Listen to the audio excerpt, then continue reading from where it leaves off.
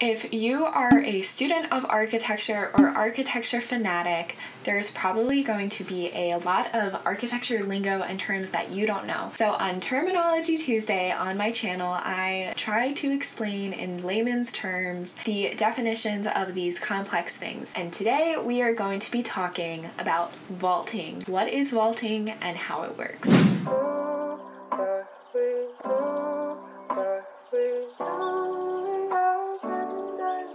Hey guys, if you're new to my channel, my name's Natalie Perry. I am an architecture student at UPenn and an OSU alumni. Please consider subscribing to my channel. I make a bunch of architecture related content here. Also consider supporting my Patreon. Help me pay for all this research and editing work that goes behind the scenes that no one really sees. It does take me a while to edit out everything, but you know, I'm sure you don't want to hear about that. So let's just get right into vaulting. So by definition, a vault is a self-supporting arched form, usually of stone or brick, serving to cover a space with a ceiling or roof. Essentially, arched structures generate projections in 3D space. When the arches are extruded, it is known as a vault. They generally run in a horizontal direction and are a common feature in architecture from ancient Egyptian architecture to today. Types of vaults, there's a lot.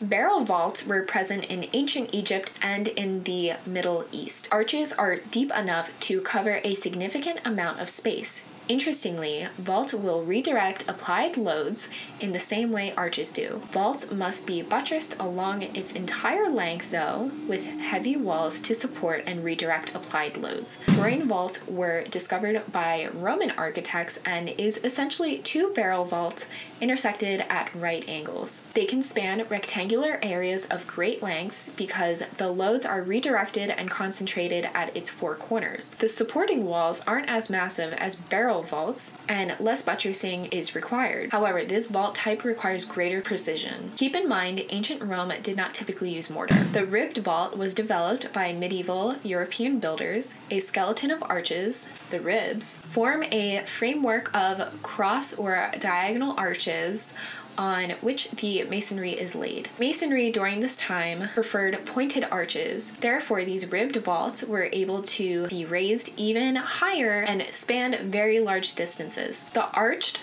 diagonal ribs essentially just divide the vault's surfaces into various panels. The fan vault is even more complicated. It is composed of concave sections with the ribs spreading out like a fan. They are like half cones, and the cones meet in the center of the vault. The fan vault is a part of the rib vault family. It is believed that architects working in the Gloucester Cathedral in England in the 1350s invented the fan vaults. Cloister vaults is a vault with four concave surfaces that all meet at a point above the center of the vault. The dome of Florence Cathedral is an example of an arch cloister vault built on an octagonal base. There are so many more vaults, like the rampart vault, stilted vault, star vault, parabolic vault, but I'm not gonna get into that. This is just a short introduction into vaulting and what kind of spaces it creates as a result. Once again, this was such an innovation, and the architects and engineers before us really did a marvelous job. Give this video a thumbs up if you learned something new, and comment down below if there's anything I missed or something you would like to add to the conversation.